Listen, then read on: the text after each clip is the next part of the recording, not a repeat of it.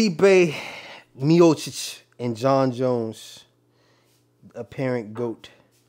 John Jones is going to win the fight, in my opinion. However, I don't believe it's as cut and dry as people think. The last time we seen Stipe, he lost to Francis Ngannou. He got his ass whooped by Francis Ngannou.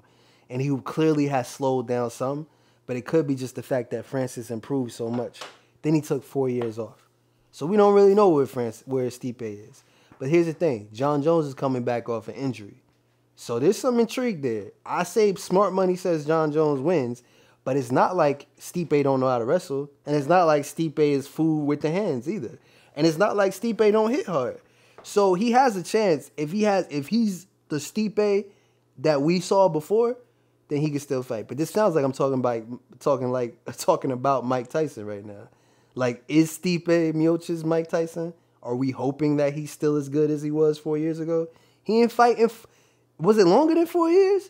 It's been a long time. Yeah, no, I know it's been a long time. John Jones arguably has fought a year ago. It was only a year ago when he fought Gunn? Yes. But even so, is that a fight? No. Exactly. I would put it back to say John Jones ain't fought since whenever his last title fight was. All I'm saying is they're both diminished. John Jones has been watched for a long time. He lost. I don't care what Phil Rowe has to say about the matter. He lost to what's his name? What's his name? Thiago Santos? No, the guy after that. Dominic Reyes? Dominic Reyes. Thiago, I say he lost. Thiago Santos was after Dominic Reyes.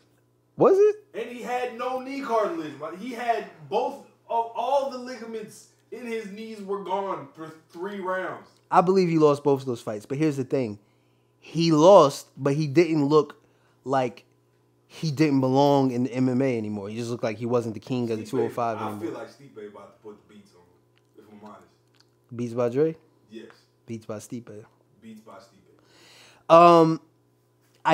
I can't in good faith say that. You know what I'm saying? Smart money says John Jones. However, I'm just saying Stipe has a good chance. But I'm going off this.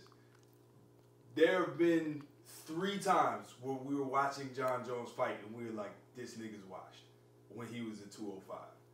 And yes, Stipe, I've been sounding the wash bells for a long time. Man. Stipe, even in the fight that he lost against Ngannou, we weren't watching that saying he got washed. We're watching that saying you got punched by Francis Ngannou, my nigga. Yeah, but Ngannou was beating his ass though. He was beating him in every facet of the fight. He was winning, yeah.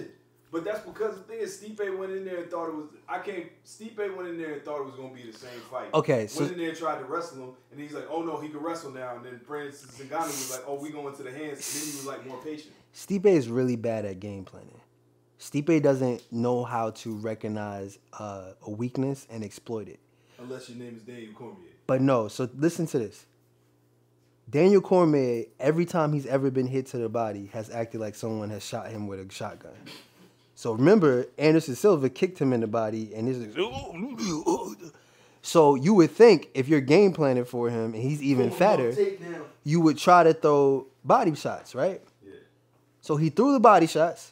Out of nowhere, it was just on the fly, right? He came up with that. His team didn't notice that. Okay, whatever. He threw the body shot. He knocked him out. He won the fight. Next fight, nigga didn't throw not one body shot. The body shot happened in the second fight. No. Yeah. Well, yeah, there was 3 fights, though. Yeah, Stipe won 2 of them. Yeah. That's what I'm trying to say. Yeah. He lost the first fight in the first round. The second fight, he hit him with the body shot yeah. and then knocked him out. Fight. He didn't throw not one body shot. That's what I'm saying. He's an idiot. And that's what I'm saying. His game plan is trash. And so John Jones, in contrast, is psycho with the game planning. Psycho with learning all your faults and everything. That's why when he gets... Unless your name is Dominic Reyes and you have a foot less of reach and for some reason you're hooking him to death. Yeah, I mean, he's kind of washed. But what I'm trying to say is that the problem... This is what I'm thinking. The reason why John Jones was so locked in to fighting Stipe is because he did the serial killer shit and learned him so much he doesn't want to fight somebody else because then he has to do the same thing for them. I agree with you. That's what I truly believe. Then I feel like John Jones is beyond the part where now you can learn all that, you can do all that. Then you have to do it. Because the thing is, it's the same thing with Henry Cejudo. We talked about that. We was like, excellent game plan, excellent team. Then you have to go in there and actually do it. And Marab was just like, can you do it? Apparently not, because you're getting kind of old, man, and you ain't fought in a while. So I'm gonna pick you up and walk you across the ring. We can't say that because Stipe is older and ain't fought in longer. That's what I'm saying. Like, how can you be so sure John is watching going to lose when they both come in with the same accolades? It's just John is less than his. Realistically speaking, bro, the last time John Jones fought was not Gane. Gane was not a fight. But that was at a different weight class.